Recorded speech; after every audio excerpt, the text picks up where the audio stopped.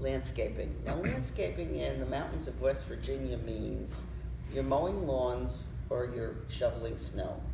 Now, why they would put a 60-year-old woman to do that, is not normal, but I was a lesbian, and no, they told me, you're not gonna get a good job because you came out.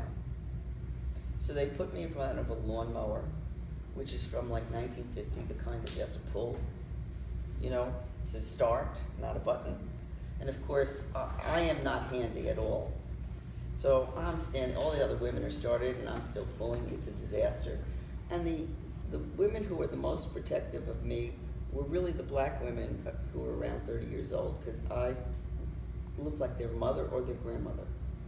And so I couldn't even move this machine. So they would move the machine and do my work for me. And once they caught us, which took them about 3 days, they put me on the task of sweeping the pebbles off the streets, pebbles this big, with a broom. So I'm standing in 100-degree heat, and I'm doing my job, and I have a hard time breathing because I have asthma. And being out in that kind of weather is tough. Then I said to the guy who's in charge of landscaping, why don't we just take a crane and get rid of all these pebbles in one shot? Because every time a truck went by them, where I moved them, they'd come back on the street. So I said, but if I did that, you wouldn't have a job, which was the most moronic thing I ever heard. Now, prior to my incarceration, I was born Jewish, but I did not observe except for high holidays, which is twice a year. And when I went to prison, and I was not alone, a lot of people who grew up a certain religion but didn't really worship on a daily basis. Second day I was in prison, I had to have a prayer book. I never had to have a prayer book in my life.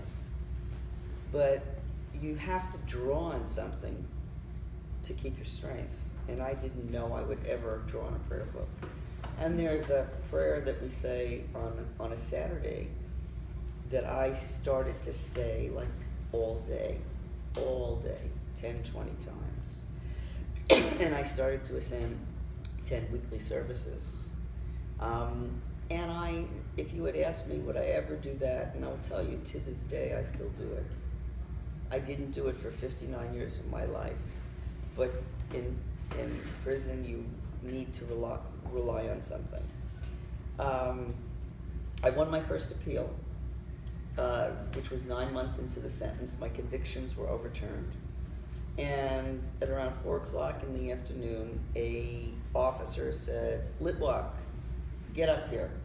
And I had no idea why she was calling me. I'd heard from my appellate attorney weeks before, and he said it went as good as it could have been, but it could take months before you get a decision. So she called me in, and she said, "The Second Circuit has ordered you released. You have to be out of here in 1 hour. You fucked up my dinner plans." Not an ounce of humanity, not congratulations, you're going home. Not a single, and then I had to be walked back to get my stuff. I had to be walked out of the compound. And not a single officer said a kind word, said congratulations. But the women on the compound were going nuts, because this is what's called immediate release. A red phone rings and everybody yells out. Everybody knows someone's either being released or someone's getting punished. Every unit has these red phones. So when the red phone rang, everybody yelled out immediately release. And when they saw I was really getting released, they went crazy, because it gives them hope, even if it's not realistic, that maybe that phone will ring for them, that maybe someone's out there working for them, and maybe it'll ring. So they literally throw you out of the prison.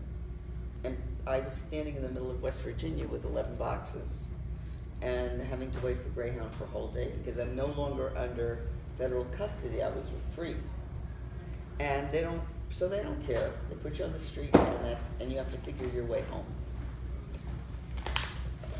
Okay, after 2 years of being free,